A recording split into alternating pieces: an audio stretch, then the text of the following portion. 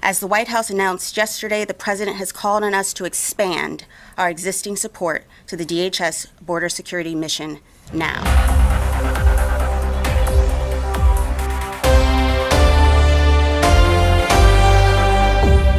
On the National Defense Strategy, since its release, the Secretary has been focused on implementing the NDS and driving the Department to align our resources to the strategy. The NDS informs how the Department will prioritize its funding through FY 2020. The Secretary is committed to ensuring the good stewardship of our resources, but we cannot do that alone.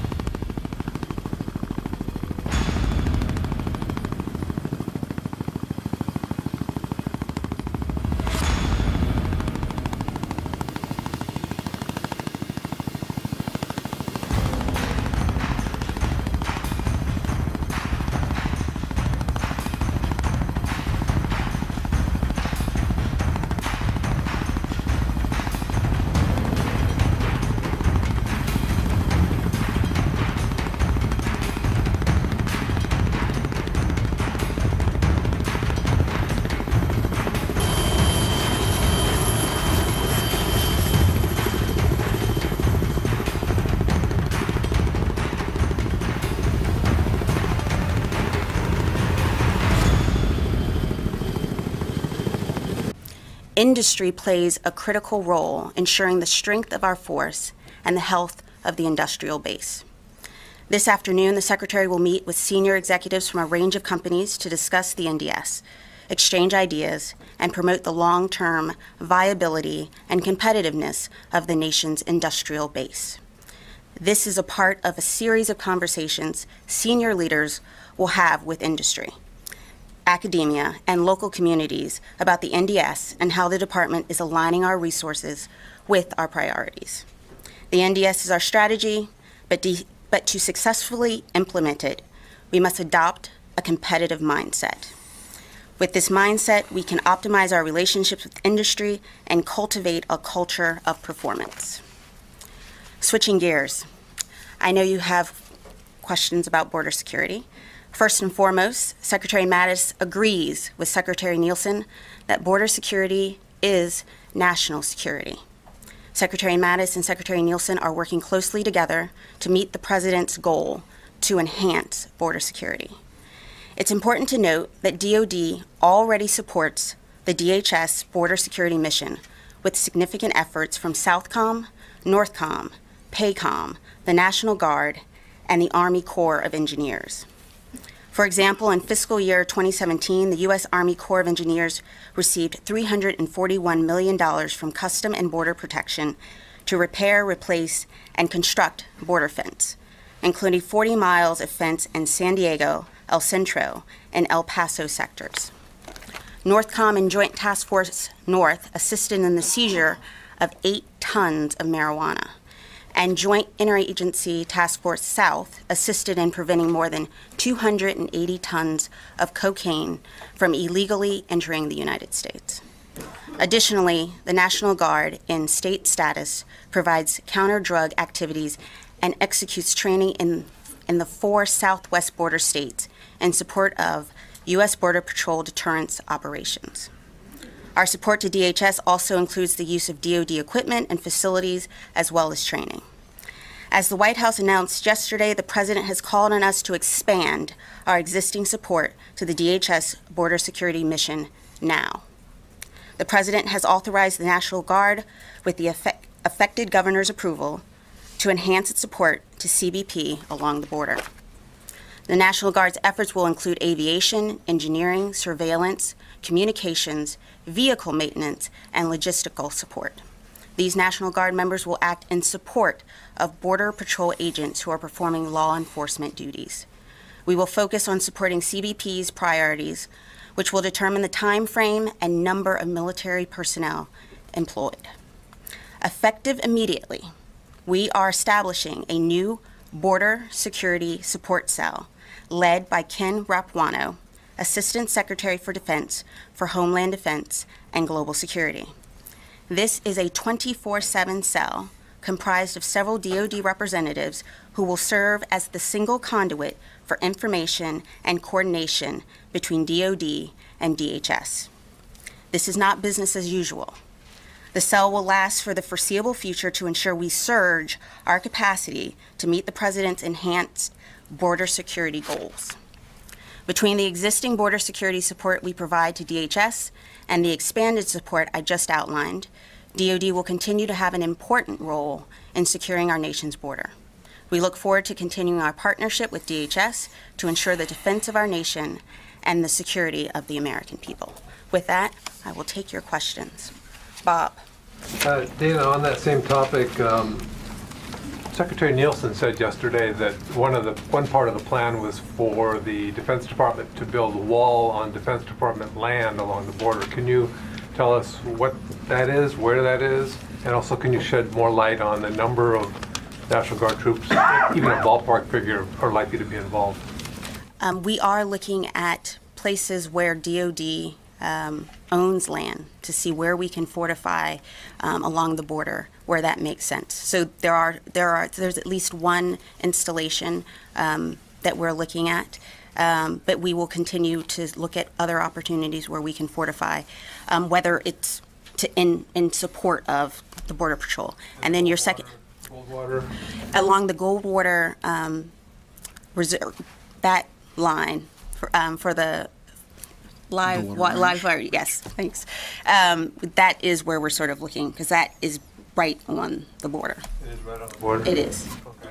And the second part about the number of National Guard members who are likely to be involved in this overall expanded operation? So that will all be determined by the requirements that are given to us, and that's why the cell is being stood up, so that we can quickly respond to that, and it will be determined by ultimately the requirements that are asked. Not even an estimate? So again, we're working. That's what the cell is about. We're going to coordinate. They will provide us with the requirements, and then from that we'll determine how many and what's the mission and how many we'll deploy. Jamie. You mentioned some broad categories where you'd be providing support, aviation and vehicle. Can you give us any specific examples of what, like for instance in the realm of aviation, what might these troops be doing that would support the Border Patrol specifically? Can you give us an example? Sure. I would tell you right now, as Secretary Nelson said yesterday in her statement, she's talking to the governors of those states. We'll get a much better sense of what we're going to be able to do based on that conversation, which we expect to be concluded very quickly, and we'll be able to move on it. But I don't have any specific details of what support we could provide beyond that which Dana's already outlined, except to tell you that it will be guided by what the requirements are that are identified by the governors in consultation with DHS. And just one quick follow-up on the Barry Goldwater range. Isn't there already fencing around that? I mean, that's the bombing and range and training facility. Isn't it already fenced off along the border? There is already some fencing there, but it has been identified as a possibility to reinforce it. So that's what we're looking at. I also wanted to just say, in terms of where we're going, it's important that the cell will be the single point of information, and we will provide you details as we are meeting commitments to show what we're doing to just keep everyone abreast of how that activity is going. Just one little thing. So will you be suggesting activities to the governors, or will you be receiving their request for what they think they need to fill in the gaps? Well, first, the Department of Homeland Security is coordinating with the governors. We will see requests that come from the Department of Homeland Security, and we are in support of that. So that's a single conduit in which we can support their efforts, and they will discuss with the governors how to move forward. General? David. Go ahead. Do you envision the troops that are involved in this being armed, or at least some of them, on some of these missions? And what kind of ROEs will they be under? And more broadly, will there be any sort of joint patrols with the Border Patrol, or will it be strictly kind of back from the border operation? So those are exactly the questions that we're answering now. I don't have answers for you on any of those. Those are all good questions. We will answer each of those questions in great detail as we deploy. It'll be depending on the situation. It'll be dependent, possibly unique from state to state. I don't want to prejudge that. Those are good questions. We just don't have those answers now, but those are the questions we're working to resolve right now. Even the whether they'll be armed, and I mean, you don't have a general sense of whether soldiers will be allowed to defend themselves. Well, our bias is always that soldiers are able to defend themselves and they have the right of self-defense. However, we're going to be guided by the dialogue that's going on now between DHS and the governors, and then we'll work that here internally. Jennifer.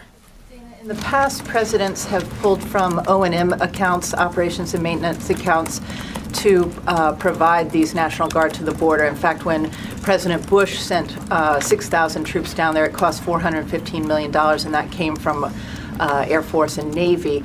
Do you know where the money is coming from, and can you assure us that it will not be coming from operations and maintenance? The Border Security Support Center is going to figure out all of those things, and so we still need to see the requirements. We need to see what's already happening and how do we enhance that. So we will have more details about cost, but we literally have just stood this up, and that will provide some more details. Congressman Thornberry was very concerned that given the rising number of crashes, military aircraft crashes, that with the new money that's been provided to the Pentagon, that it might get stripped, and he said, don't rob that account in order to secure the border. Can you assure him that that money won't be taken from O&M? Our goal is to, one, border security is national security, and we are leaning forward to support the president and his intent and his goal. But readiness remains our top priority. The secretary believes that this needs to be the most lethal force in the world, and much of his testimony on the Hill. So yes, I can assure you that our resources will still be dedicated to ensuring that our warfighters get what they need when they need it. Barbara. So just to make sure I understand, the money to pay for this, a couple of questions, is not coming out of operations and maintenance, but the National Guard will be paid by federal money. I want to be clear. That is what the support cell is going to determine. Remember, we have existing activities that are going on. So we have to look at what's already going on. That's a part of what we've done for years, as well as what enhanced or what other requirements there'll be, and then we'll determine how those are funded.